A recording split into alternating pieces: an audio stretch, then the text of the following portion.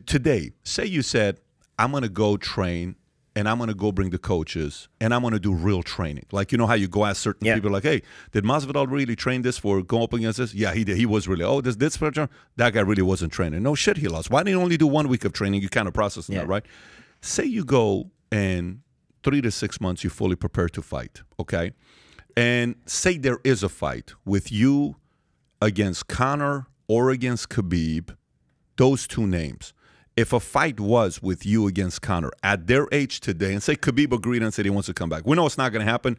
He said he's not going to do it because when his father died, he promised his mom that he's not going to come back. And you're saying 100% you're not going to do it even for $30 million. You say you would do it for $100 million, right? No, for no money. Yeah. But if it did and you did train, we know it's not going to happen. But if it did, do you think you could beat a Conor or a Khabib today? If you did go 6 months training and they did as well. Well, if I have the motivation to do it, yeah, I believe so. Oh, so even at this age, you think you can beat Khabib and Conor if you did? If I have the motivation to go through another, and you don't want to do it.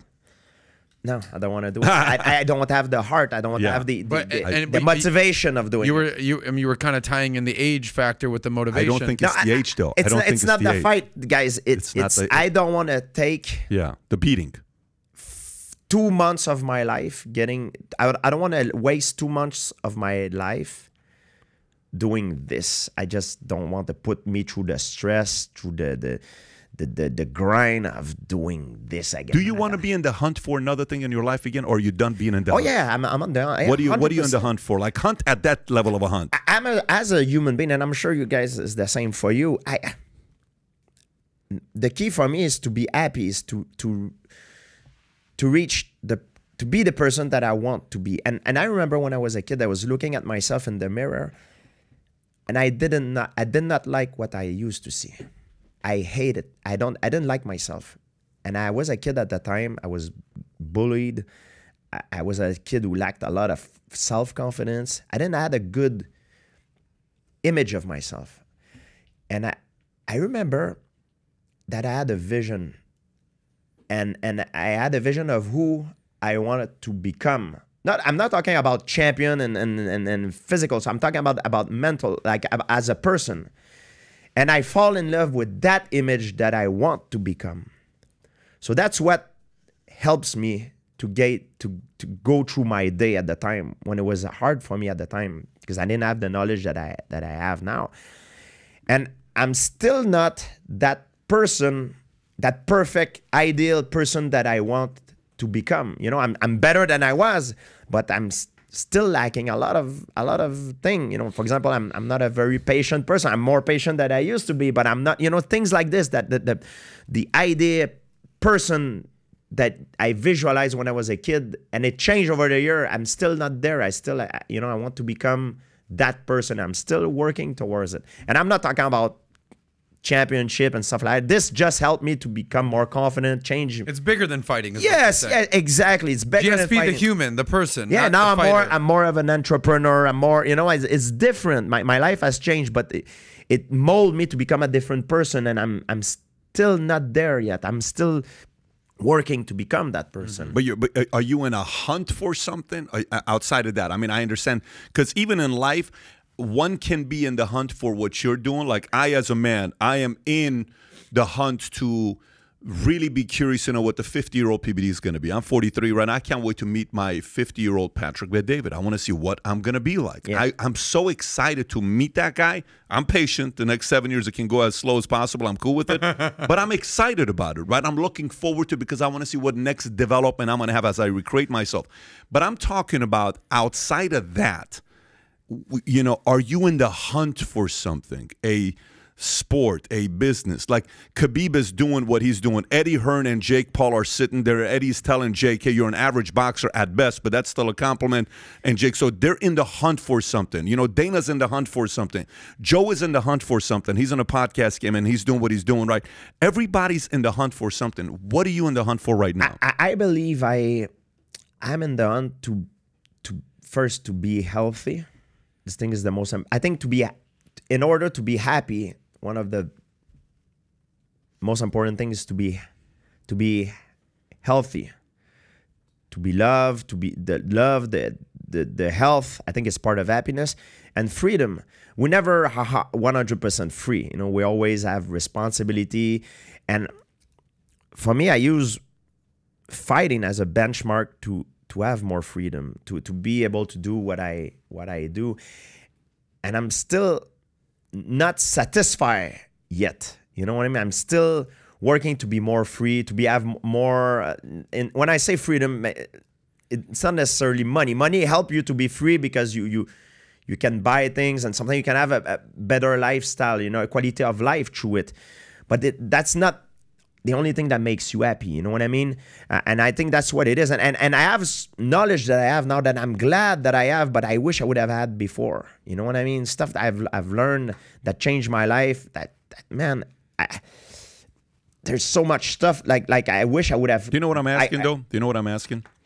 You know what I'm asking? Like, do you know what I'm asking? Like, here's what I'm asking. Like, I'm asking, is there a space, not personal, not like enlightenment, which is, I mean, we're all searching enlightenment because we want to get a little bit more clarity in life or freedom, making more money. But are you, because again, you're 41 and you're very young, right? Yeah. Are you in the hunt to give your best to, like, for example, are we going to see a GSP podcast coming out and that's what you're going to do for the next few years because you want to build a podcast and you want to go out there? Is it going to be, you know what, I like what Dana is doing. I feel like I can give back to the UFC world by doing X, Y, Z. I feel like I can go out there and build one of the best training facilities where young fighters come and I shape their mindset and I develop one of the best schools around the world to teach teach fighters how to really fight. What's that next thing with you? For me, I think it would be to pass down my knowledge, you know, knowledge that I acquire over the years, in order to help the next generation to get better, to surpass the present generation. And I think it's Einstein. He says, if I can see further than my predecessors, because I'm standing on the shoulder of giants. Mm-hmm. And I think it's true in sport as well. I think what I can do to help the next generation is, in a way, for me, I'm working now on a project with doing instructional video. That's one thing I'm gonna do, and I'm gonna be able to teach my knowledge to certain people that it will help them to not make the same mistake that I did. Yeah. So they have a head start already. So that's why when you talk about, for example, sport and performance and business, anything, why performance get better, it's not because the guy is better, it's because they have a head start. They learn from their predecessors. And I think it's the same thing in everything, and I think it's my duty in order to try to help to make the world better, to pass down that knowledge. Who do you think? How I am able to, sometimes mentally, a lot of guys after they retire, they become kind of depressed because they don't have that high anymore. Right. How I overcome that? You know, I use fasting and cold water immersion to do this. And people are like, it's kind of stupid, but it's not stupid in a way. I can explain. Yeah. Sometimes in life, some people, like, they feel depressed or you know, they have some problems. Everybody has problems. Even if you don't have that much of a problem, you might feel like you have a lot of problem. But one thing that helps me with fasting and cold water immersion is I put myself voluntary into that stress. When you haven't eat for a certain amount of days, and if you try that, ask your doctor first. For me, it helped me mentally. It's very therapeutic because when you haven't eaten for a certain amount of days, it's a very basic thing that you're fighting. You're fighting against starvation. You know what I mean? So all your problems, all your little problem will go away and focus only on the problem that you're fighting of starvation. So it's not the fasting that will help you, that will be therapeutic for you. It's when you break the fast, when you eat, it will make you appreciate life, and how it will make you realize how insignificant those little problems that you have are. Same thing when you're in a cold water immersion, you're fighting hypothermia. I think it's a little ironic as you're talking about starvation, and Pat had to have a little bite of food right there. He had my protein. But if you believe you will achieve. Yeah. And I'm really glad that you kind of revisited the conversation, because you said, what's the next step with you, GSP? And he said, well, you know, I want to be healthy. And you're like, no, but like, what do you really want? And the answer that you gave was, you want to coach. You want to help the youth. Not coach. I don't think I have the patience to be a good coach, to be one-on-one a good coach, Yeah. to pass down wisdom. Yes. Nowadays, I remember when I wanted to learn jiu-jitsu, I need to physically attempt a class of jiu-jitsu. That's what it was in my days when I first started. Yeah. Nowadays, a kid can take his cell phone. Yeah. Oh, you want to learn an video. You want to learn an armbar. Oh, you look online. So if you like this clip and you want to watch another one, click right here. And if you want to watch the entire podcast, click right here.